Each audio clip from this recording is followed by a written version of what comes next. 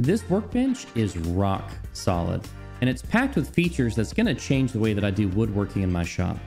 I built it from some reclaimed lumber that I sourced locally here in Texas, and I used a combination of lap joints as well as mortise and tenon to resist some of the racking forces it's likely to see. At the end of the video, I'll cover a few of these clamping options that are available for this table, and if you want to build one yourself, there's detailed plans linked below. Alright, let's get after it.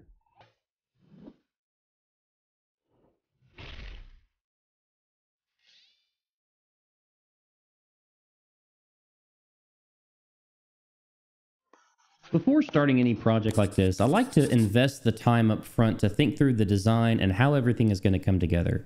For this workbench, I wanted it to be 30 inches wide and about 6 feet long and stand at a height of 34 inches to match my existing outfeed table. I spent quite a bit of time thinking through the joinery for this particular workbench, and I decided that the long stretchers I would use a cross lap joint, and for the short stretchers I would use a mortise and tenon. I thought this would be a good combination to help resist some of the racking forces that this workbench was likely to see. I used a similar approach for securing the tabletop to the base. Each one of the legs has a through tenon that seats inside of a mortise on the tabletop, again helping resist some of those racking forces. The reclaimed lumber I'll be using for this build is a species of pine, but it appears to be a lot more dense than the southern yellow pine that I'm used to seeing. And it's used by a granite company that works out of the Houston Ship Channel that transports these large granite slabs internationally, and they use these timbers to brace the slabs as they're being transported to protect them. But it's not cost effective to ship them back. So rather than let this company dispose of these perfectly usable timbers, I, being a very generous, kind, loving, warm-hearted person that I am, decided to take 50 of them off their hands and turn them into a beautiful workbench. So let's get to milling and turn this into a tabletop.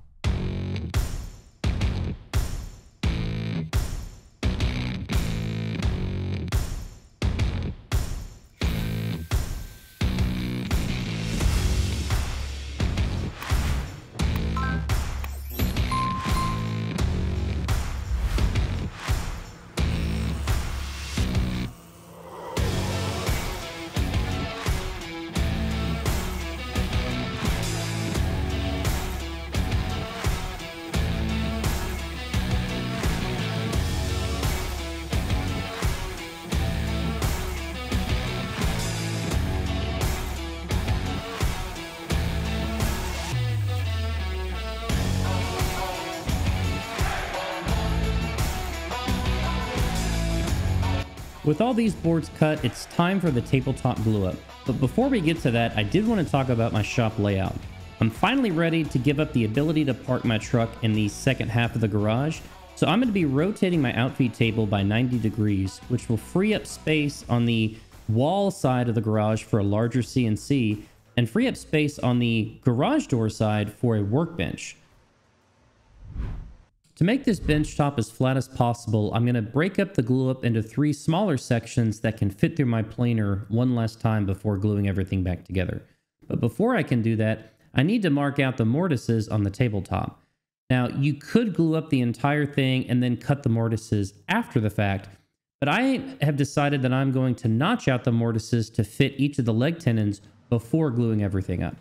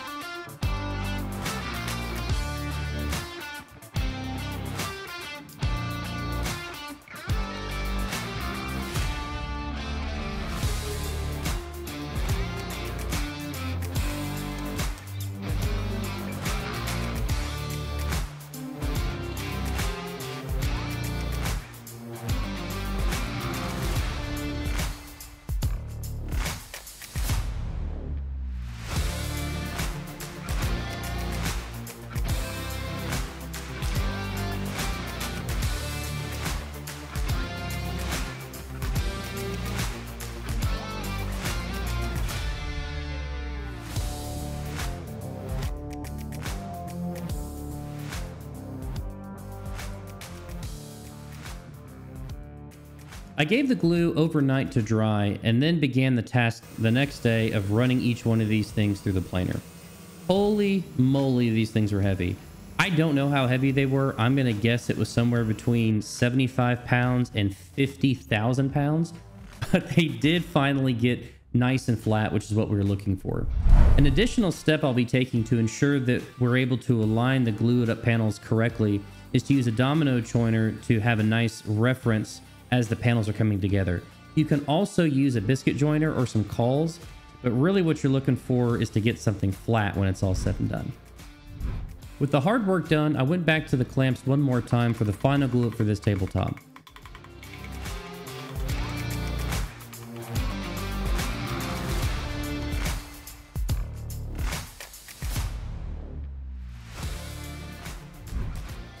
With the tabletop and the clamps, it's now time to focus on each of the 4 legs that's going to support this workbench.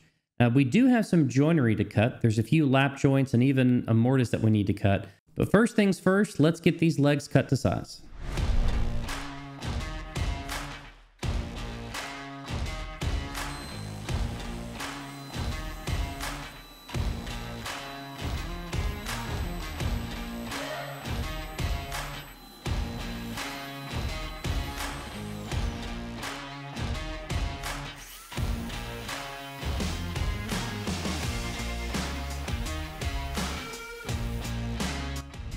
The reclaimed wood I'm using has a number of holes that were already in the wood prior to me getting it.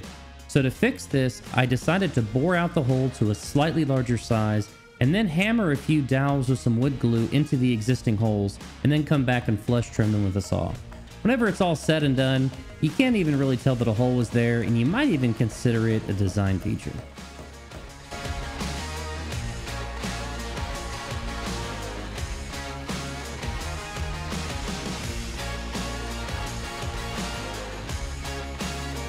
To cut the lap joints in each of the legs, I'll be using a dado stack and setting up my table saw to where I can make accurate but repeatable cuts.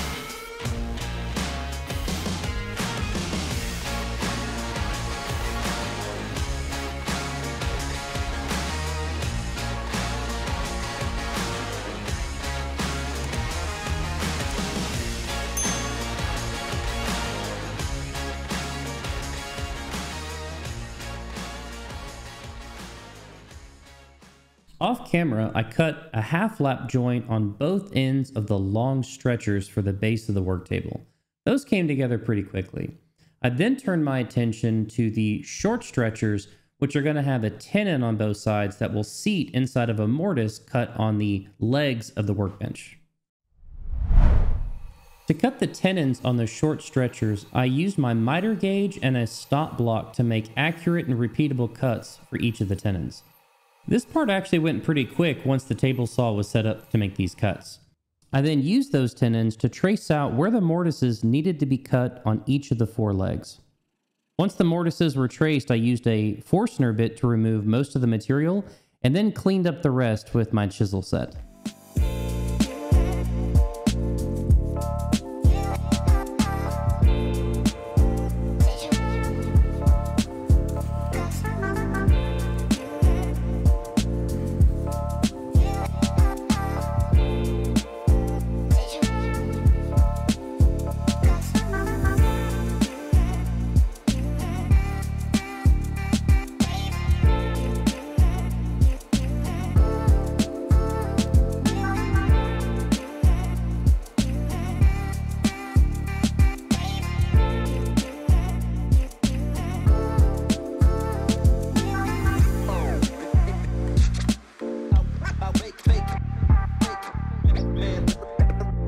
square up the ends on the tabletop, I used my track saw, but because the tabletop is 4 inches thick, it's too deep for the track saw to go through without flipping the table over and cutting from the other side.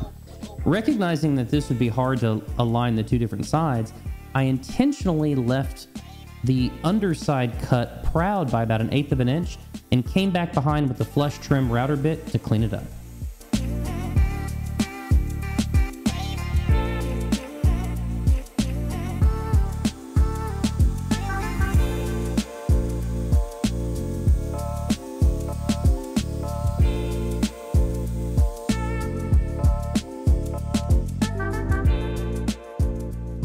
For this workbench, I'll be using 2 different vises made by Rockler that have a quick release mechanism as part of the vise. The smaller 9-inch model is going to be used for the front vise, and this 12-inch version that you see here is going to be used for the end vise. Rockler actually has a really in-depth video of how to install this particular vise, so I don't want to cover those details here. One thing I do want to point out is I decided to go through the installation process while the tabletop was still turned upside down, just for ease of installation. I also want to point out that I'm using threaded inserts for the vise installation, but you certainly don't need that. I actually didn't have any wood screws suitable for this application because the holes on the vise were too big for what I had. I also want to highlight that I decided to make the vise jaws out of hard maple instead of using the pine that I'm using for the rest of the workbench. I'm sure the pine would have been just fine for the application, but hard maple was a better longer-term solution, and I had some laying around from a prior project. It's now time to flip this workbench over and see if I can get this thing assembled all on my own.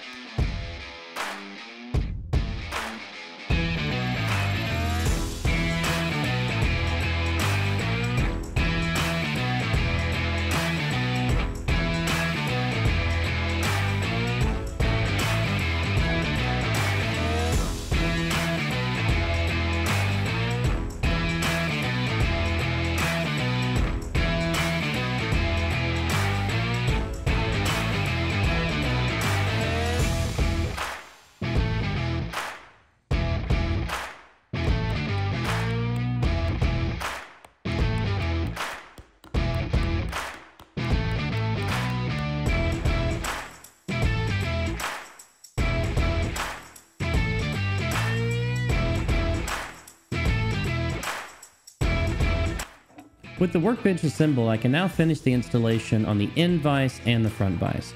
I reinstall the hardware and complete the installation of the vise jaws. The inner vise jaw is actually going to be glued to the end of the workbench, and I'll be using a domino to help with the alignment to ensure that it's flush with the top of the tabletop.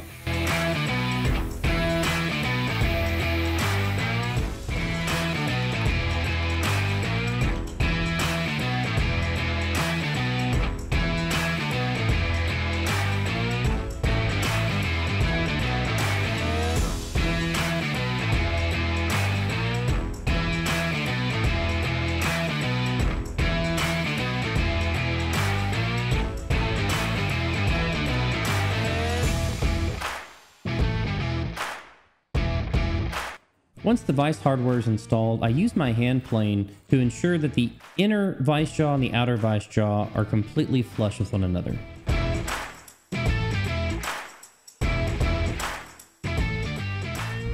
Next, I'll be drilling the 3/4 inch dog holes on the workbench, and for this I'll be using an auger bit, which surprisingly left a very clean entry and exit hole on the workbench surface. There's a number of different accessories out there that are designed to fit 3/4 inch dog holes, and they can really extend the clamping options that you have and just the overall functionality of the workbench. I'll demonstrate a few of those here in just a moment.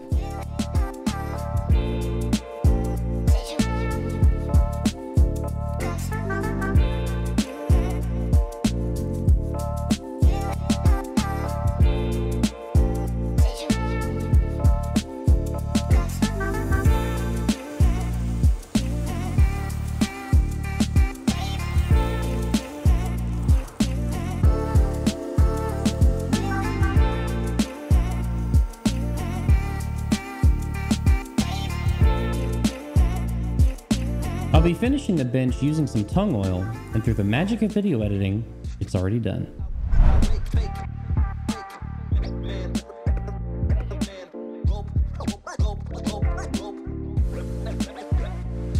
Now there's a lot of ways you can use a workbench like this, but let me just demonstrate a couple. One option would be to use some dogs in the dog holes on one side, and then use an adjustable clamp on the other side that can be ratcheted down to hold the piece in place. This will secure your piece while you do any kind of sanding or finishing work to that particular item. Alternatively, you can drop some dogs in the holes on the vise and then use the clamping power of the vise to hold your piece securely in place.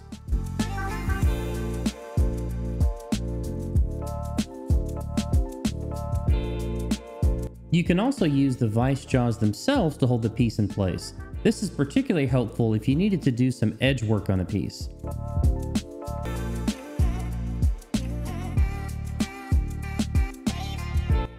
If you need to clamp a longer workpiece, you can leverage the end vise and a dog hole at the far end of the workbench to secure that long workpiece in place. Another option is to use the front vise and a hold fast using the holes on one of the front legs to secure the item in place as well. And because the legs are flush with the edge of the workbench, you can use the front vise to hold a vertical piece in place while you work on that.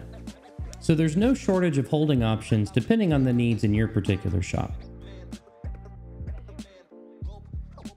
Alright, that's going to be it for this particular video. This has definitely been one of my longer builds because there was a lot of work that went into the upfront design of this workbench, as well as all the milling of the lumber to get the reclaimed lumber in a suitable shape to use in a workbench. So I hope you found this helpful. Please drop a like and subscribe to my content if you want to see more stuff like this. Plans are available in the description, and I'll see you on the next one.